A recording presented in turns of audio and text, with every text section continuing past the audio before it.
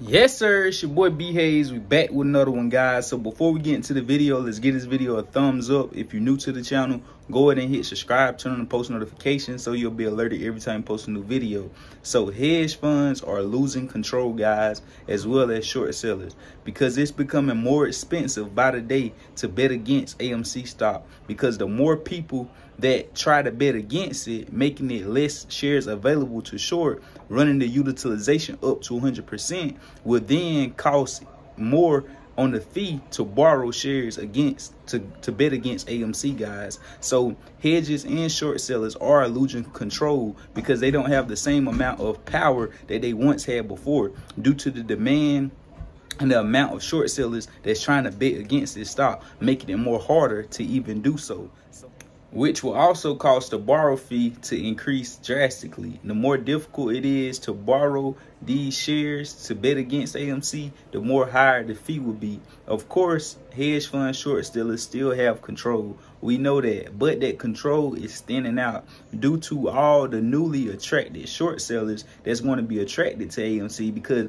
not everyone is on our side of the fence. Not everyone believes AMC is a gem, AMC is going to the moon. A lot of people believe it's not fundamentally there. They just going off the characteristics of the market and knowing that AMC is only up because of the retail investors, because of the movement. Now they have leverage because of the $1.1 billion that they sitting on in cash, and able to use that to their advantage and build up the fundamental aspects. But still, people don't believe they could come out on top of this thing, and still is betting against AMC. So all those newly attracted short sellers is making it even more difficult for hedge funds to continue to do what they've been doing, because now the fees are higher because more people is trying to short it.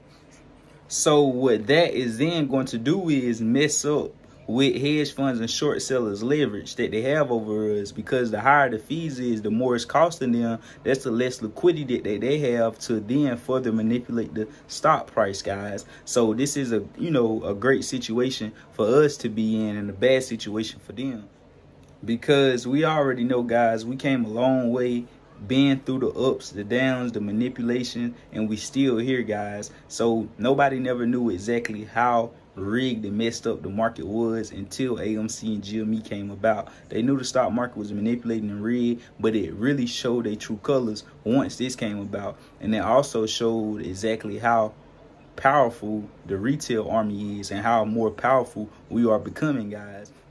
So we still is in a tug of war situation with this one, going back and forth, but we won't win them all in the future. But this one is most definitely ours, guys, and they might as well go ahead and forfeit. So that's all I got for this video. Just want to give y'all a quick update on AMC, that you guys know exactly how hedge funds and shorts are losing control and retail investors are coming to take over the game. So just like me and you and other people that's watching these videos, regular old Joes, it's going to be a lot of regular people that don't have, don't look like it, but it's going to be up millions and millions of dollars in the stock market, because of people able to get more information out and share knowledge and pass it along to others, to when they do finally get and understand the market and know how to be meticulous and wait for certain and the best opportunities and the best setups, and know how to do risk management and all that good stuff. There will be birthing a lot of regular old Joe people becoming millionaires and millionaires out of the markets. So that's all I got, guys. Y'all already know what to do. Add me on Instagram at the B Hayes Show.